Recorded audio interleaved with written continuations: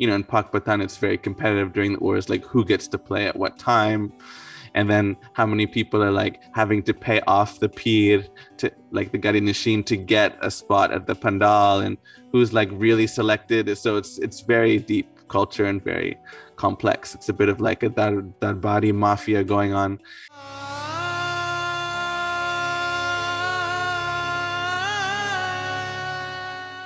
In those early years, a lot of our friends were very fascinated to see us so disciplined and so focused on something, because a lot of our friends also being like the wild types that had left their culture and left their family to pursue like some spiritual direction in life. At some point people were like, I want to learn too. What are you doing? Like, how do you do that? And what's the words to this? And so that's what inspired us to form the group. And my idea there was that, okay, let's do it. Let's form a Qawwali group, because we were just learning it. But I was like, let's form a Qawwali group as an experiment and we'll have one for 3 months, because all these people wanted to be part of it. So we'll have these 10 people, these 10 friends, and we'll learn all this music together, and we'll learn these 4 kalams in 3 months, and then put on a sama for all of our friends.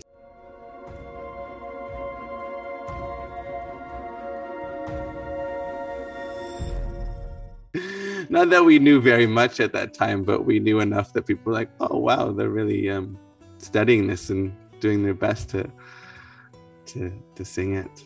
And the fact that we're trying all these different sarigams and singing in like Farsi and Punjabi too, like wow, they're really going for it. So there was a fascination, especially because we were like young, like ragamuffin types. It was like, who are these people? So especially when we performed, we offered our first Hazri in Pakistan during the Urs of Baba Farid. There was like tens of thousands of people, and it's broadcasted on national television.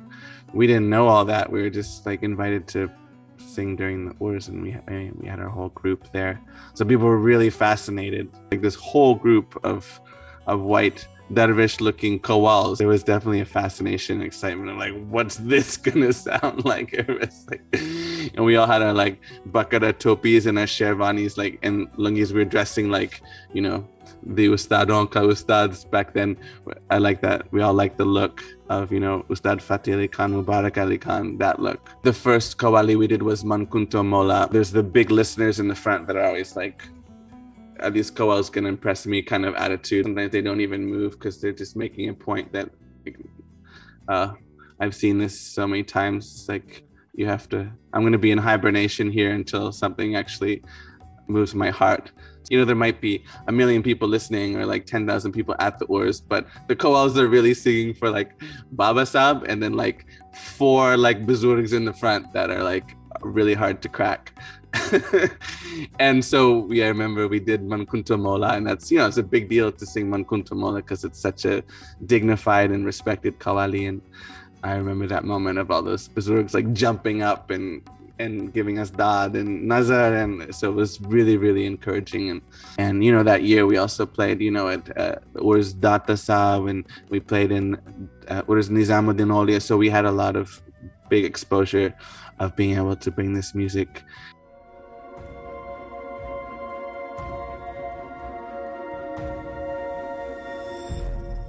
I remember one of our Qawwalis at Baba Sahib was like the highest selling VCD in Pakistan. And we didn't know about it, but then suddenly it was like a bit competitive. It was like, okay, you guys really want to do Qawwali? In Pakistan, it's very competitive during the wars, like who gets to play at what time.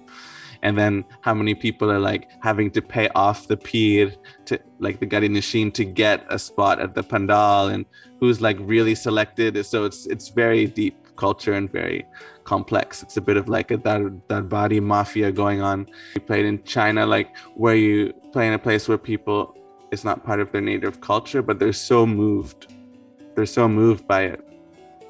That's always a really special experience, because you go to such a different place, like we're playing in Siberia or something, and you don't expect people can relate to it, and you see how this Qawwali that's been brought from the Khwajigan has such an effect on anyone's heart.